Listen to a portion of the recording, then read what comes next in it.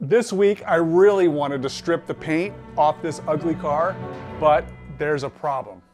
She's got lopsided hips.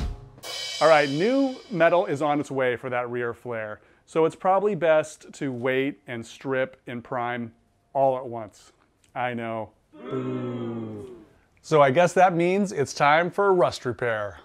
Ugh. Garage time. Hey guys, my name's Tom, and this channel is all about inspiring you to build your dream car. Because if I can do it, anyone can. One of the advantages of this car is it's pretty solid and rust-free. Now, the front suspension pan is anything but solid. And I think one of the reasons for that is when this car was wrecked and abandoned in a field somewhere, the battery may have cracked or leaked. And once that acid gets into that hollow cavity, it is toast. So it's pretty common in these cars, especially in the non-galvanized cars, for that suspension pan to be worn out and rusted. So that's what we're going to take a look at today. Okay, so at first glance, it doesn't look that bad from the inside. This is the battery tray. This area right here is where the battery goes. And so the thought is that once the battery leaks, it all sort of seeps into these low points in the seams here, and then it goes underneath. And here's what it looks like from the bottom. So right now you're looking at the driver's side, which is just underneath the battery. There are, as you can see, huge holes here. You know, that acid or the corrosion can travel all the way down to the passenger side. So there's even a bigger hole over here. And this is where the suspension arms attach. So this is an important area of the car and needs to be repaired correctly. Obviously, it's not just patching holes, it's also getting this alignment correct. And I'm going to show you how to do that. All right, I'm going to start by deconstructing this whole area. So this panel here, which creates the hollow section, I'm going to remove it from the top. It's spot welded all along its seams here and along here. So that means stripping paint and exposing spot welds. Normally you don't want this stuff in the seams, but because we're removing this panel anyways, it's fair game.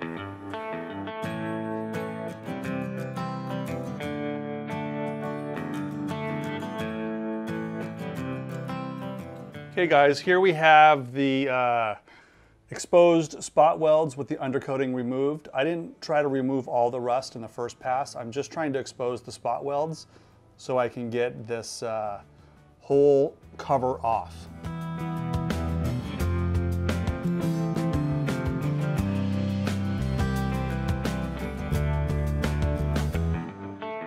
So I've just been going down with the, well, first it was a center punch and then it was a spot drill, just creating that starting conical shape so that the spot weld cutter doesn't wander all over the place.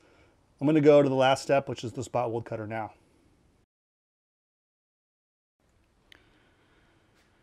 Okay, I just finished doing the final drilling with the spot weld drill, and you can see the spot weld drill goes through the first layer, but not quite the second layer. So oftentimes you'll see, you know, an area of rust that's right when the two panels join together. So when you see the rust coming through the drilling puddle or the drilling filings, then that's when you stop.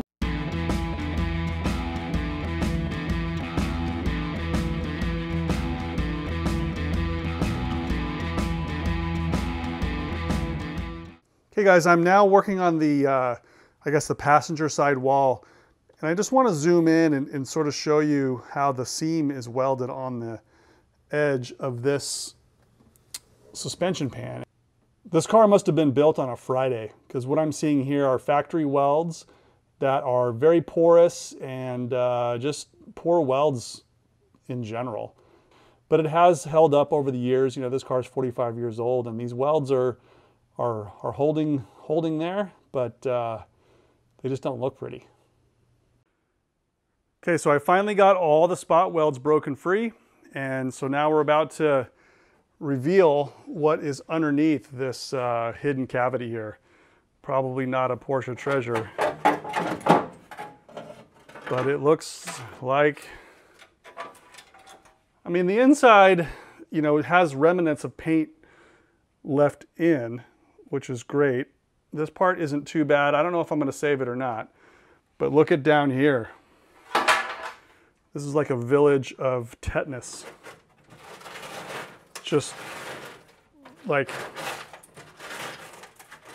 pounds and pounds of just flaky matter. Originally, I thought maybe I could just, you know, figure out where the thin sections are and replace it, but this looks like the whole front piece is gonna need to be replaced. So I need to go back to the catalog and order this front suspension pan, probably from Restoration Design or maybe Sierra Madre, I'm not sure. Here are the tools that were used to take off that panel. Because this is such a common repair, I want to make sure that you know exactly how I did it if you want to try it yourself. This is just a spring-loaded center punch. This is a center drill or countersink. It's just something short and stubby to create a little bit of a pilot hole. This is the spot weld cutter. It's 4 spot weld cutters. It does have a point to it, but that point is small and it tends to wander. That's why I start with this in most cases. And then this is a heavy duty chisel or putty knife. It's kind of a little bit more than a putty knife. It's kind of a cross between a chisel and a putty knife. It's made by Hyde.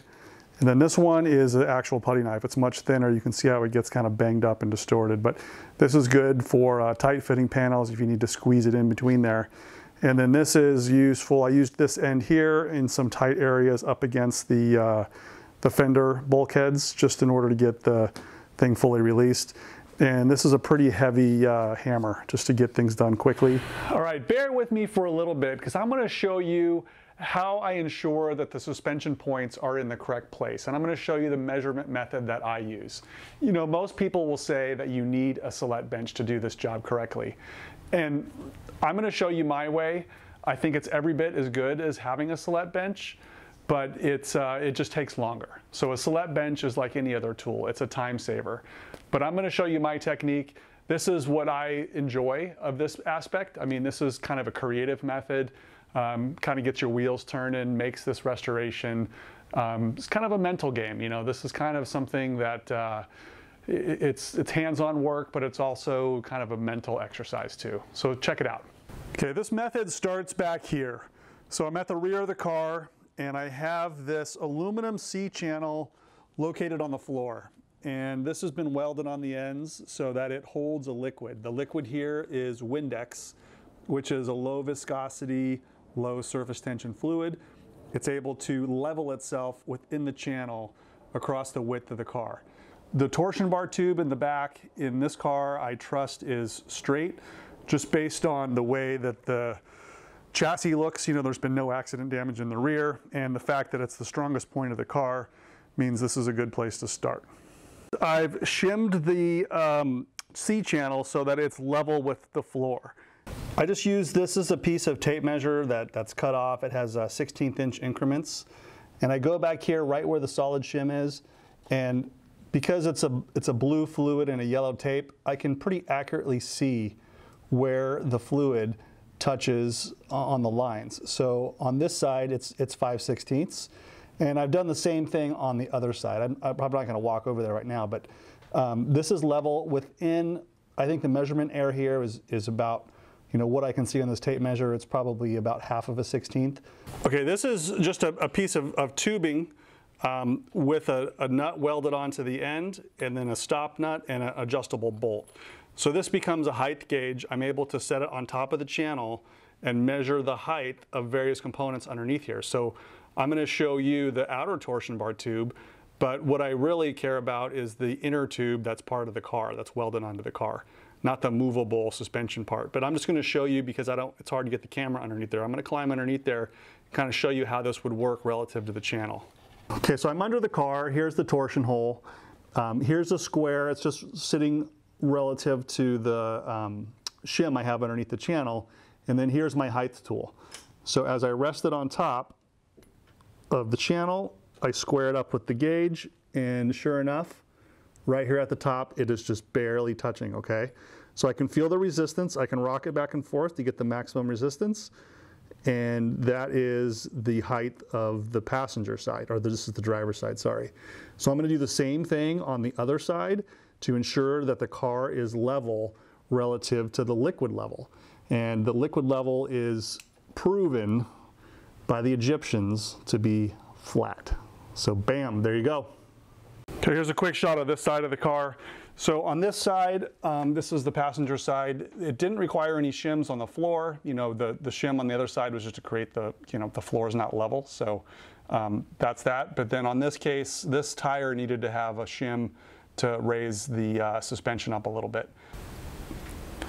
Okay, I've moved my leveling rig now to the front, and I'm going to check that the existing suspension points are still level. So let me show you how I do this on the front. You should never trust the garage floor to be level, but from here to here over the front where the suspension is, I have the same reading left to right. I'm using the same method with the adjustable height gauge. So I'm just loosening the bolt, and then once it fits tight, I cinch down the nut. You should also check it with the square just to make sure there's no angular misalignments when you're doing this. So I check it in two directions, check it here, can also check it from here. So check the other side and make sure it's all twist free. It's about a 1 millimeter or about maybe a 1/16 of an inch difference between left and right. So this is pretty minor. You know, I've already gone through this exercise before when I was checking the rear suspension points back here. So I got it pretty close. I think some of the banging we did to get the hood aligned might have moved it a little bit. So I'm just gonna whack it back down a millimeter and then, you know, have a perfect reference before the new one goes in. But of course, I'm gonna check the new one as it goes into. Okay, I got lucky on that one. It did move just a little bit. This is,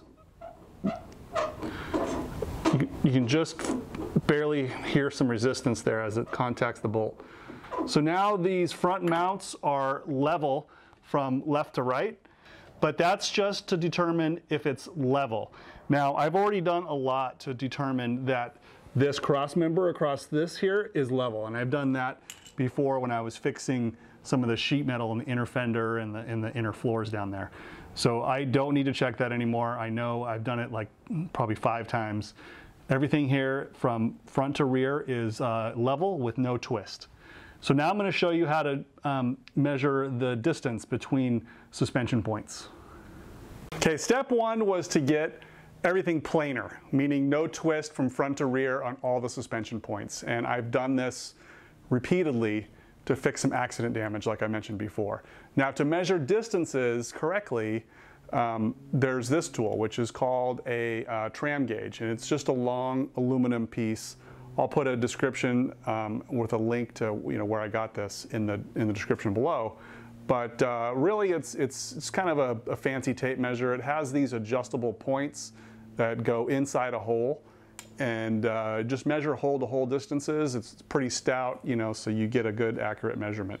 A little bit more accurate than a tape measure, but it does have a tape measure on it, but I typically will just compare left to right and then the diagonals. When you compare the diagonals, if the diagonals are identical, then you know it's square.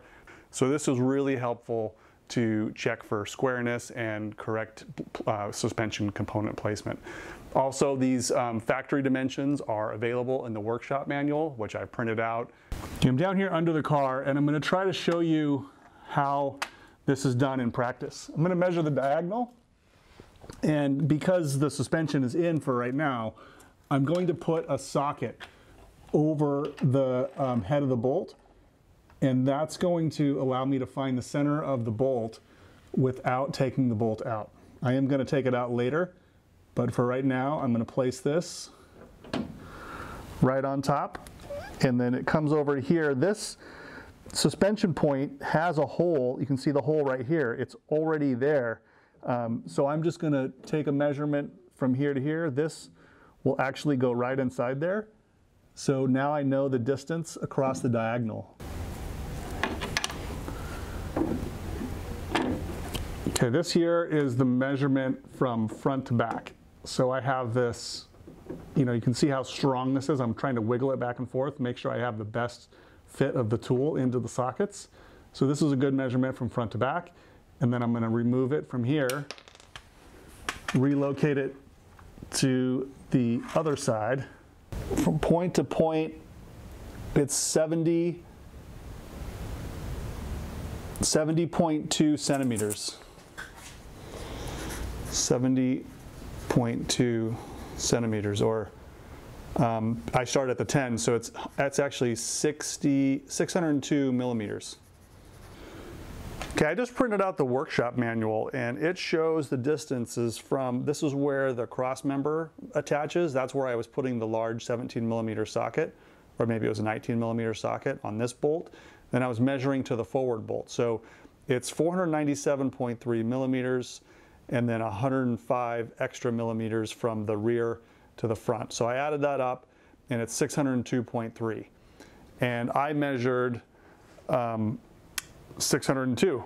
So the tolerance on this is plus minus 1, and then there's another plus minus 0.25 millimeters. So this is well within tolerance. These are the numbers that I'm going to use when it's time to position the new pan. The new pan's going to go right here. When I position the distance, when I cut it, I'll cut it right here, but then when I weld it back in, that distance will become really important. Okay, for those of you that think close is good enough, check this out. So this is the position of the front suspension point attachments, and if it's off by a little bit, you can see how much the wheel shifts due to the position of these attachments. And you can also see the leverage that the wheel has on this point here in the chassis. So this is a pretty high stress area. As it goes through braking and cornering, you're transferring forces up into the front of the chassis. A 10 millimeter change in position of this front attachment point is probably at least 10 millimeters of change in the axle location, but it's also squareness. So if it's not square here at these pickups, then your axles won't be square either. So this stuff is very important, guys. All right, I decided to use my plasma cutter on getting most of this suspension pan out, and then I'll go back and break all the spot welds off at the correct seams.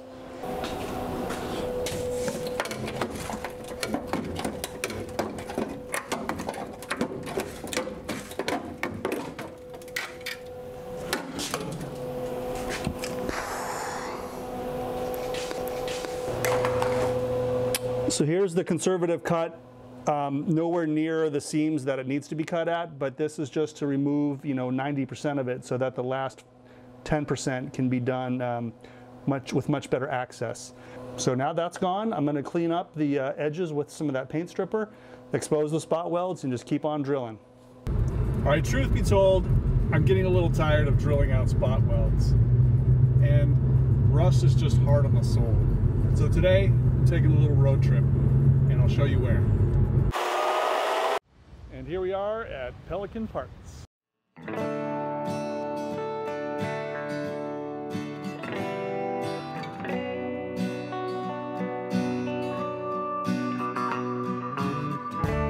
Thanks, Pelican.